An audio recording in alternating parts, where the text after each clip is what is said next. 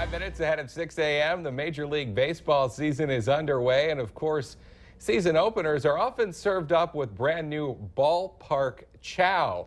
For the Minnesota Twins in Target Field, the 2016 menu includes poutine, a Canadian delicacy. If you've never had it, it's French fries and cheese curds doused in gravy. It sounds horrible, but it's actually kind of good.